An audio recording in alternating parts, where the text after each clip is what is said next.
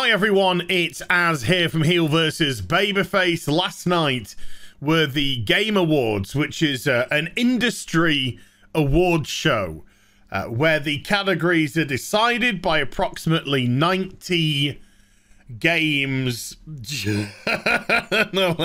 You can't say it with a straight face. Influencers and people like that.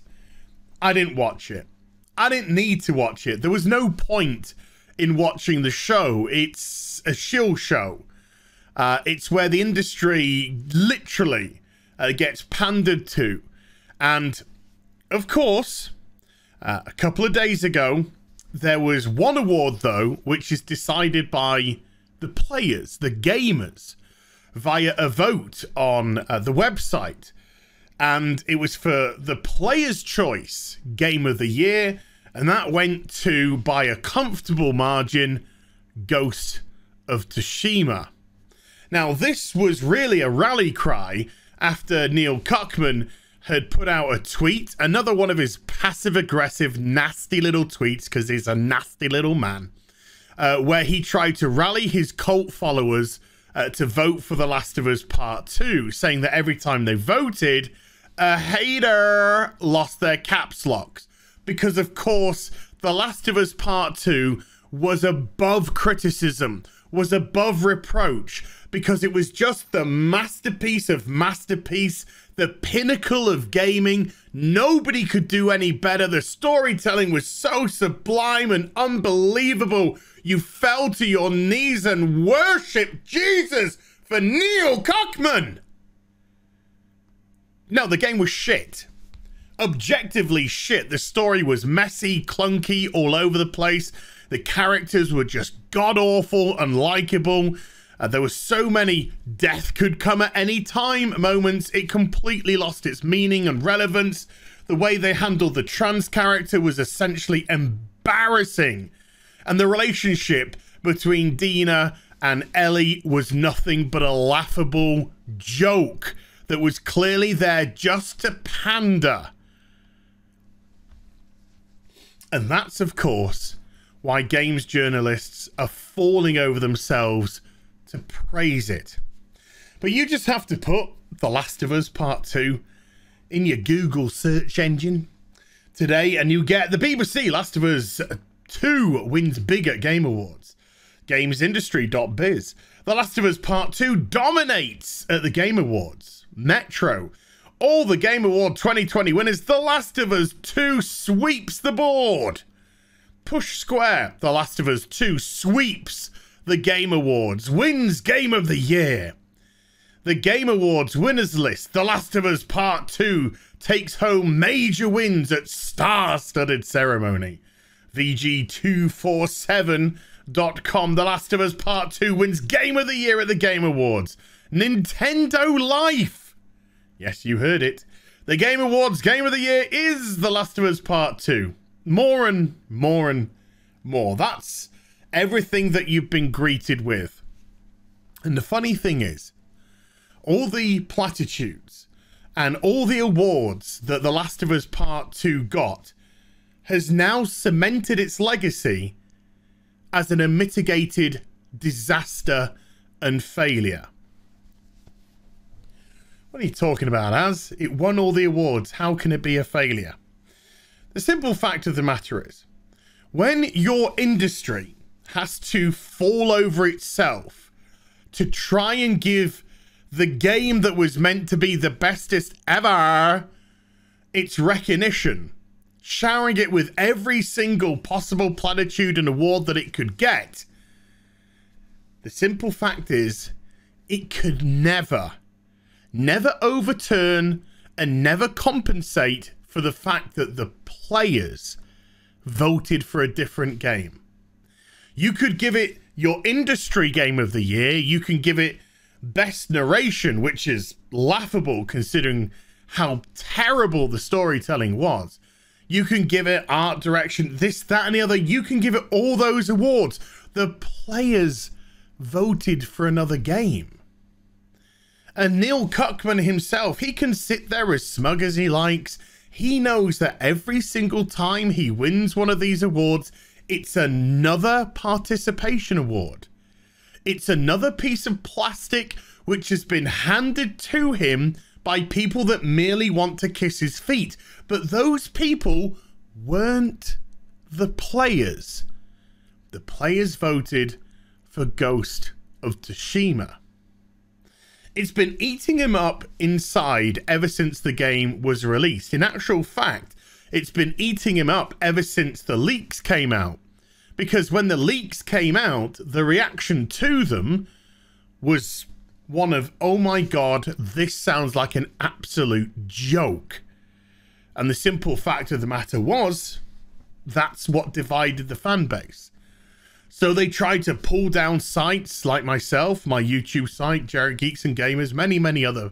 And we know the story all behind that, because they wanted to try and curtail, they wanted to cut the leaks getting out there, and also anyone else who wanted to talk about it, they would pull down their channel, their videos too. The threats were real.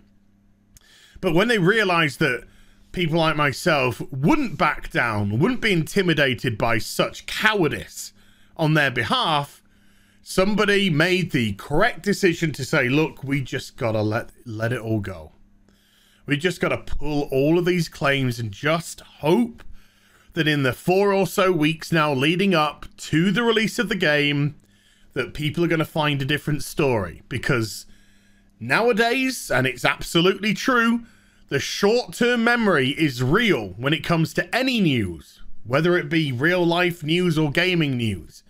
Give it a couple of days and people want something different. They want something unique to talk about. And because there was a 7-year gap between the first game and the sequel, there were going to be plenty of normies that wouldn't have seen the rumors, won't have been on YouTube, and would simply be excited for the release of the sequel to the brilliant Last of Us. But of course, when the game came out, sold well within the first week, and then sales just died. 80% drop-off rate week 2, and then from there, gaming stores wouldn't even take in copies anymore because they simply had too many and they weren't selling. The masterpiece of Neil Cuckman, the person who took to a stage and flashed up games from his peers and dared have the temerity to say to them, this is not how I want to see women represented to my daughter. The hubris of the man, citing AS, an absolute snake oil vendor, as a source for his story going forward, showed how lost this person was in identity politics. Also, it showed how stupid and easy it was to manipulate this absolute buffoon, clearly demonstrating the people who worked with him on his successes, when they weren't involved in identity politics and pushing an agenda, were clearly superior to himself. And so his game came out, and the reaction by the mainstream media, of course, was one of, oh, magnifique.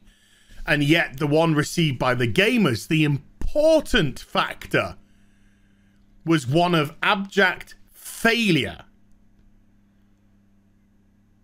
Dismissed. Viewers taking out their copies on stream and cutting them up. People stopping halfway through. People not even getting past the Joel moment. Now, we all expected at some point Joel to die, but the manner in which they did it was ridiculous. But that was his choice to make. That was his failure to make, because he wanted to push his Abby Smash character and his Ellie Dana couple, shipping them, as the way forward for the franchise. And this rejection has been going on now for months, until award ceremony started. And the award that he really wanted, and you can tell by the way that he tweeted out and tried to get people to rally to his cause, the award he wanted was the one from what really mattered the most, the gamer. And he didn't get it. All he did was say, hey, there is a vote going on right now where you as the gamer can vote for your favorite game. And right now, I've marshaled my forces and The Last of Us is way ahead. And people went, oh, we just have to go to this website and vote, do we? Thanks, Neil. Ghost of Tsushima. And Ghost of Tsushima, that isn't a charity award that it received by people. No, no, no. That game deserved to win. It won on merit.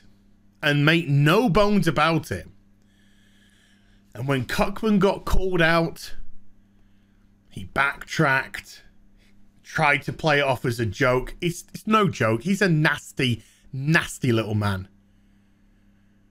Hateful little man. And he backtracked, the president of the company going forward. And he lost. And Ghost of Tsushima won. And it must have eaten him up.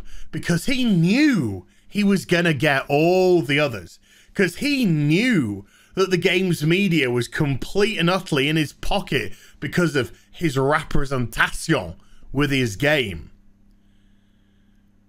And so the fact that they had to try and compensate, the fact that they had to shower the game with all the accolades that they could, just highlighted the insecurity of the game, the insecurity of the industry, that it had to rush to his defense and made a mockery of what should just be a legitimate award show down the line. Just call it down the line. But no, we can't have that.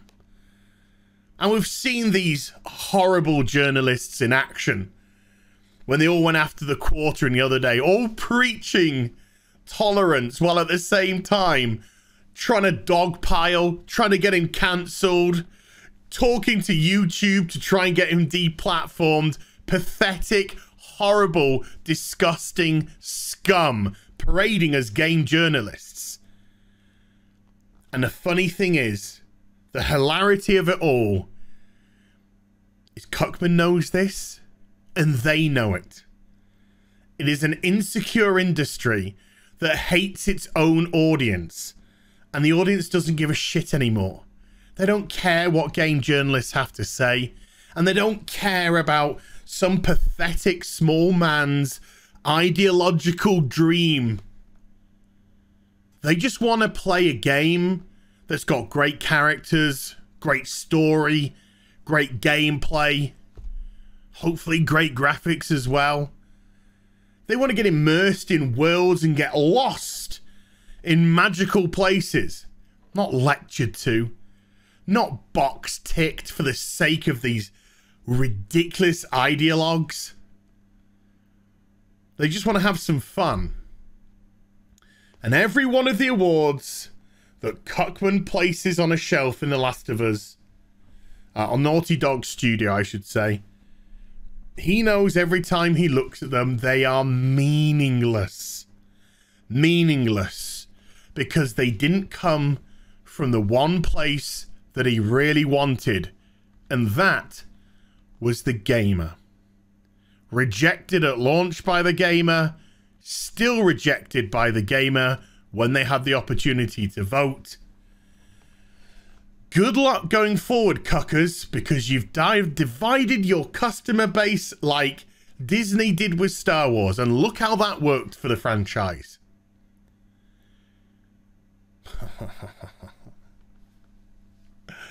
You can win everything you want from the industry. It means nothing.